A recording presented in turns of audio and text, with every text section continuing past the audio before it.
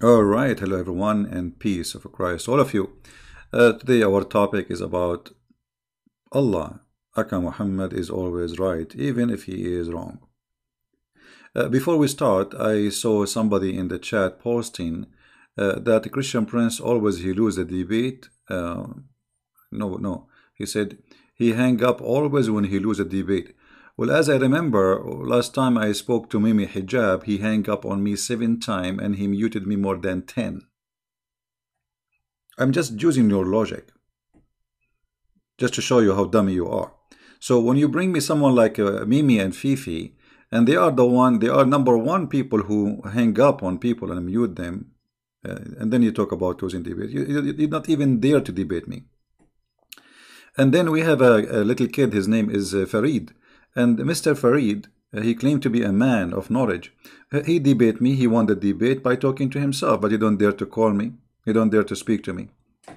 No, CP. It doesn't mean that, CP. Okay, well, it doesn't mean that.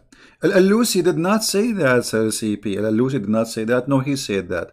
In fact, he was quoting the Christian, CP, where it says in the page he was quoting the Christian. I mean, but a bunch of liars, and whatever you say, the Muslims agree with you in the chat, but the video is there and the chat is there. And, you know, they play for you a video of somebody leave Islam, and he says, little pressure will make the guy leave Islam. So you are saying to me, you Muslims, over a phone call, little pressure, you leave Muhammad and Allah? So what do you do if there's no pressure? I mean, what does that mean? Nobody have a pressure, put a pressure on people except Muslims. Jizya, humiliation. You know, the Prophet says if you see a Christian or a Jew, force him to walk in the sewage because he's a filthy man. You have no ethic. Now all of you are a bunch of cowards and you don't dare to debate me. So do what the crow do when he is like making walk to himself. If you are a man, call me and prove me wrong. Anything those people they say in their videos, claiming what they say, what about you call me and just repeat what you said in the video? Do you dare? You don't. Now, we go to our topic. Allah, Aka Muhammad is always right, even when he is wrong. No, because there is no way that Muhammad is wrong. He is God. You see, if we go right now in the Quran, the Quran speaks about Muhammad. The Quran says that Muhammad is light. Have you ever heard of a God saying to the man who is sent by him, you are the light of the world? So who is Allah?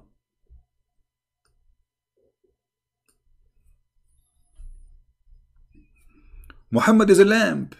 Actually, Muhammad, he is LED, not only a lamp. How Allah, he is supposedly the creator. I forgot, he is the best of the creators. He is the best of the creator or creators, as the Quran says, which is very funny and stupid, because claiming to be the best of the creators, that means you admitted there is many of you and you are the best of them. Right? And then the best of the creators saying that Muhammad is the light. He's a lamp. Okay. Let us discuss how Muhammad the lamp work. Do Muhammad work by electricity or by the energy of Allah? If we go and examine the lamp, we will find the lamp is always off. The lamp is always off. It doesn't matter what you do. Let us see an example.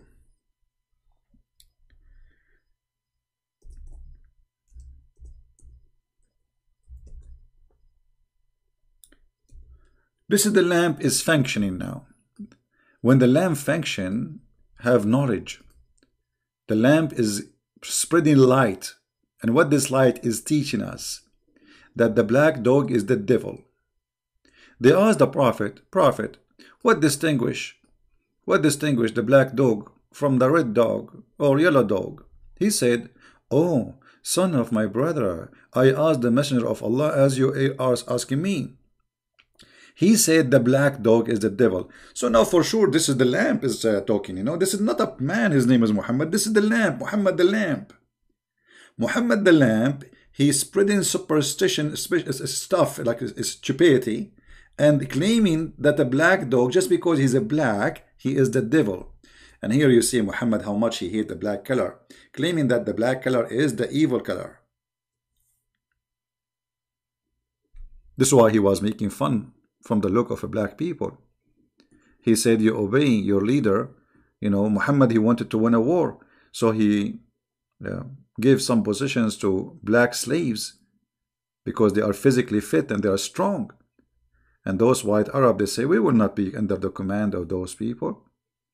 They said, obey your leader, which I appointed, even if his head is what? Let us see the hadith. You remember the hadith, right?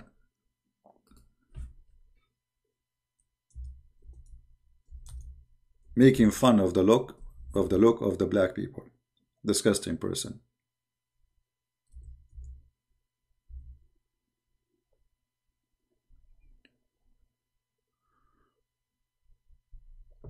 Even if his head is like a raisin, we are made your chief. You see it? This is the light, Muhammad, the light for the world is teaching us wisdom.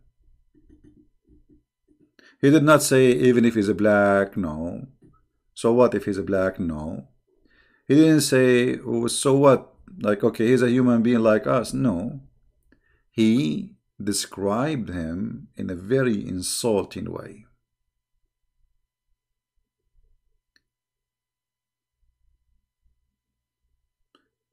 Now today we promised the Christians to take some calls from them, but if there is any Muslim would like to call me, please feel free, especially if you are a person who have a beard.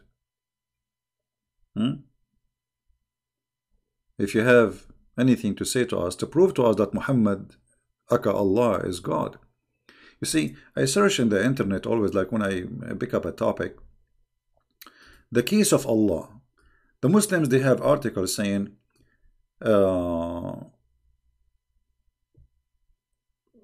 you know, they want to prove to us that Allah is exist.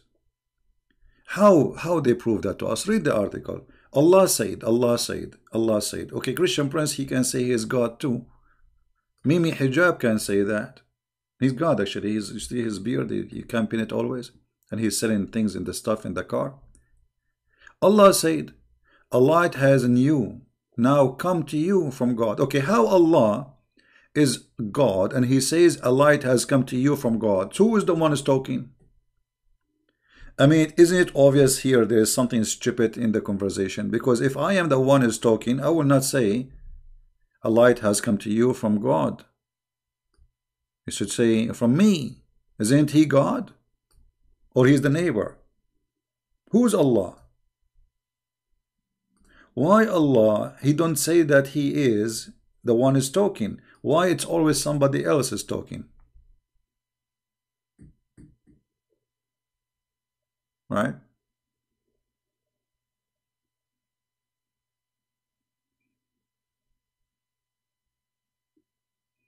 Any Muhammadan, he want to tell us. So look at this, how they prove to us of Allah. They say, Allah said, Allah said, Allah said. Hey, what is that? Truly, it is the remembrance of God that heart find peace. What does that mean? What is that?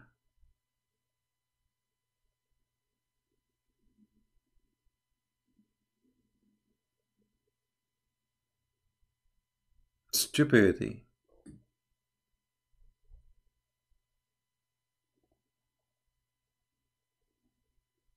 Yeah, the question is, can the Muslims say the same? Can they do they dare to say anyone can call us, so Christian Prince can call them so we can laugh? But you know, we gave them opportunity. We called them last time, they hang up on me and mute me more than 7 times. Cowards. If we search for different article, Allah, the only, the one and the only true God in Islam. If.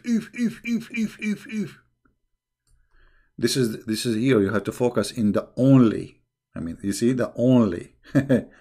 Well, no, Allah is not the only, because the God is the one you obey blindly, and that is Muhammad. Allah is just a name Muhammad he used to subdue you.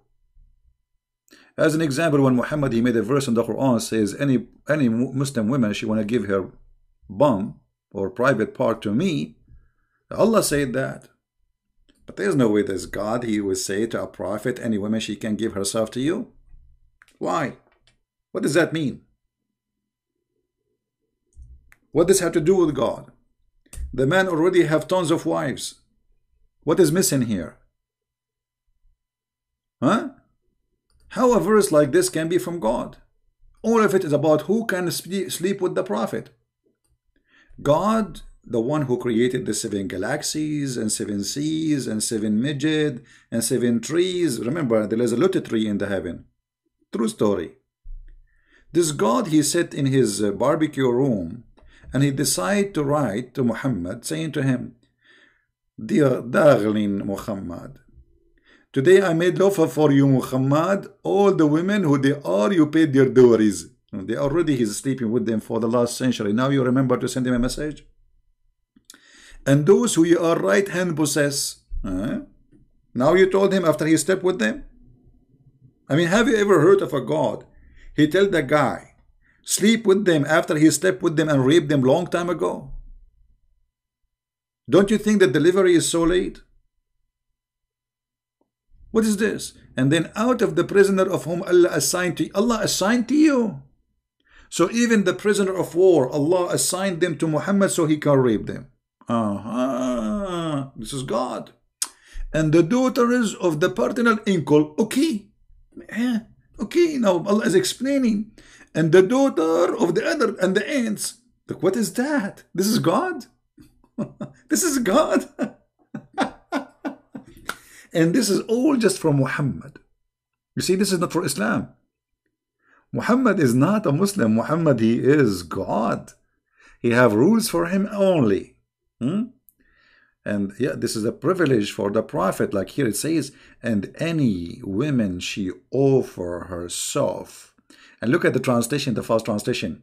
And any believing woman who dictates her soul to the prophet. Dictate her soul? What does that mean, dictate her soul?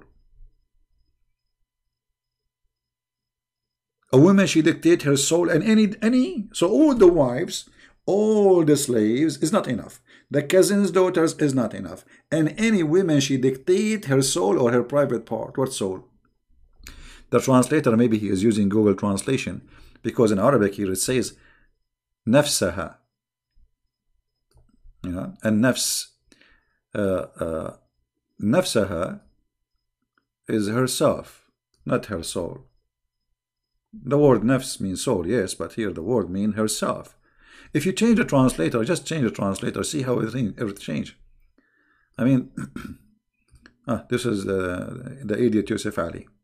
Let us see different idiot, Big Tal.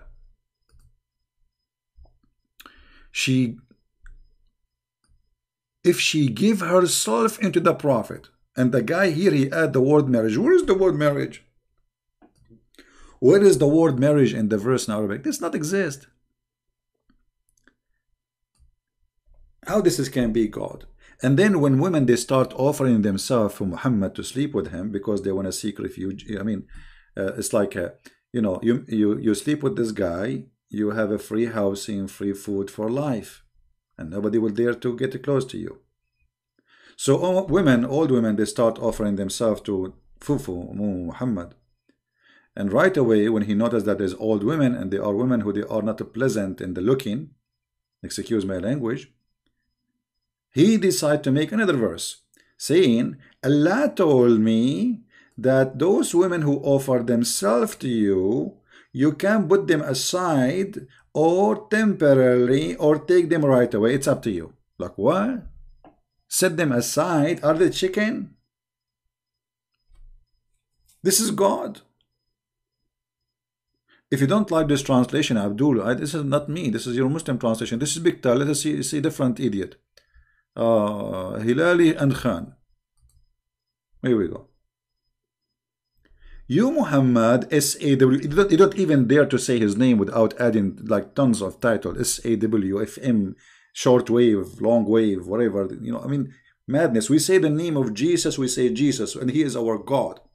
Muslim, Muhammad, S-A-W-P-O-N-E-O-N, because he's God for them. Pagan can post on the turn off whom you will of them, what they are, the coward, your wives. Why it says wives? Those who they are offer themselves. Have you ever heard of a God like this? Turn off. Why are they like a faucet? But Muhammad, he started receiving offer from women who they are not good looking and old. So he was saying, I made a statement that any woman she can offer myself. I forgot to mention I like only young girls. Someone saying Jesus hate you. My friend, don't worry about Jesus. Nobody hate Jesus. Let us say Jesus hate me, but you hate Jesus. Because look what you do in Islam. All what you try to do in Islam is to put Jesus down and to put Muhammad high. You are the one who hate Jesus. In the top of that, Muhammad, the proof that Muhammad is a light for the world. Muhammad, he liked children. Not only he married children, if we can call it marriage, this is nothing but a rape. Muhammad, he advised his men to sleep with the children.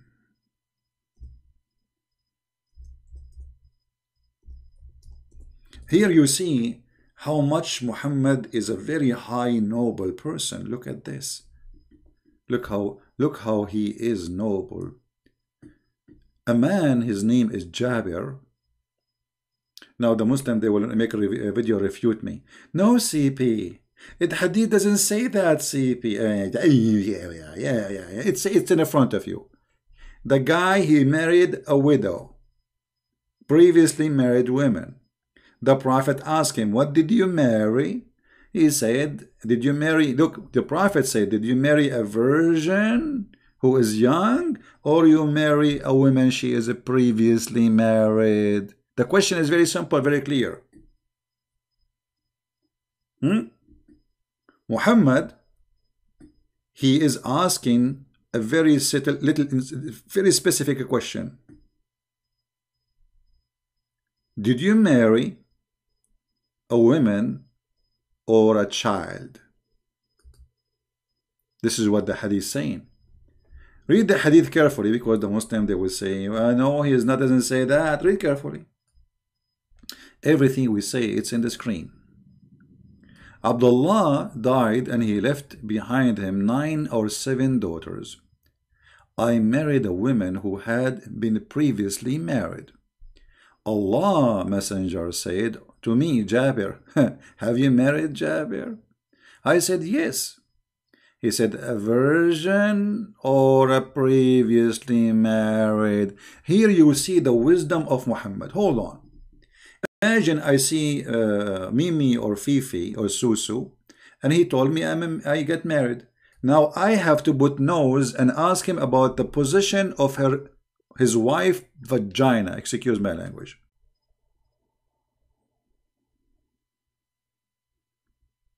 All right, guys. Sorry, I apologize. The internet is really horrible. I lost my connection. I hope the sound is coming good now. Let us see.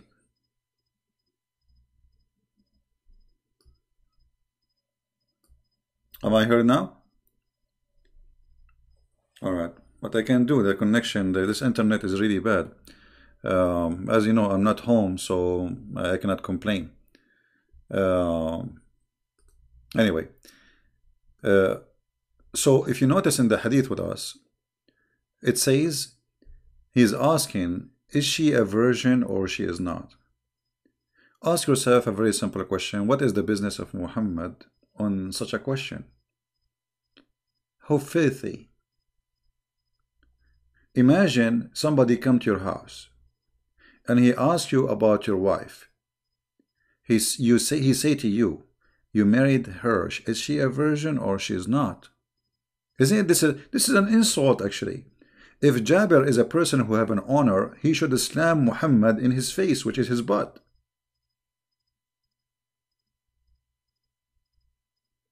This is an insult. What's your business?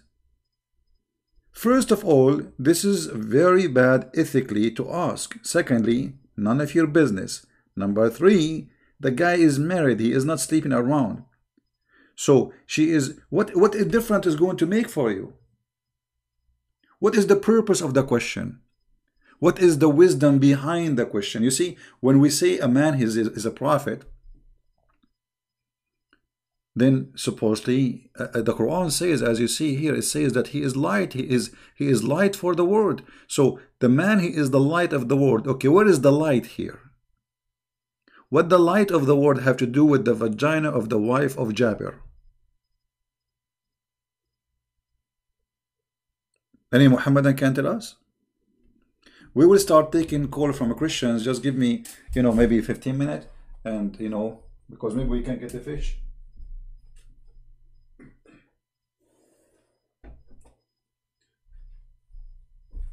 So what kind of man this man is? And then look what happened after.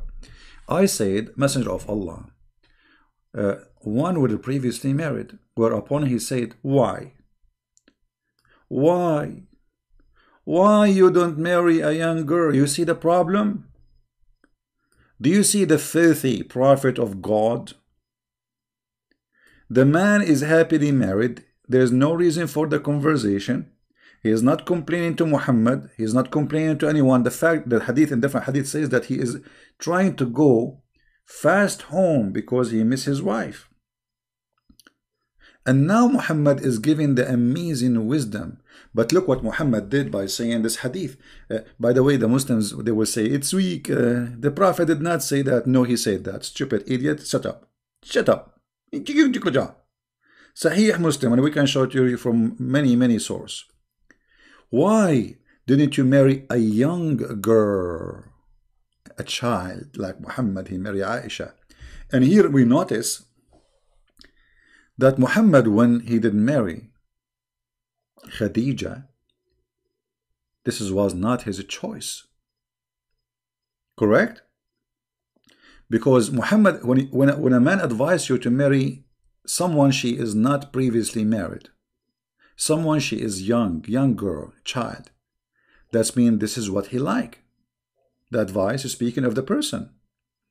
If I advise you to do the following, eat this food, that means this is my favorite, right? So Muhammad here is giving an advice, and the advice is, why you married a woman who is previously married? Why you don't marry a young girl? And now a Muslim, they will say, well, it doesn't say she is a child. Well, the hadith says that. How we know? Read carefully. The man, he said,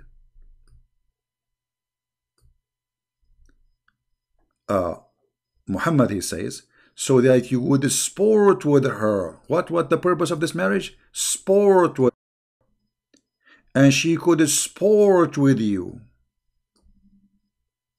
I mean, what is Muhammad, not only he is a child molester, he is mentally ill.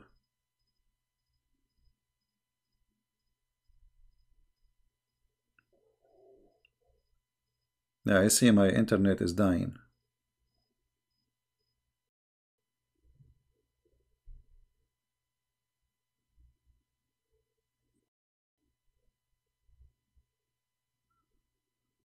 Oh boy.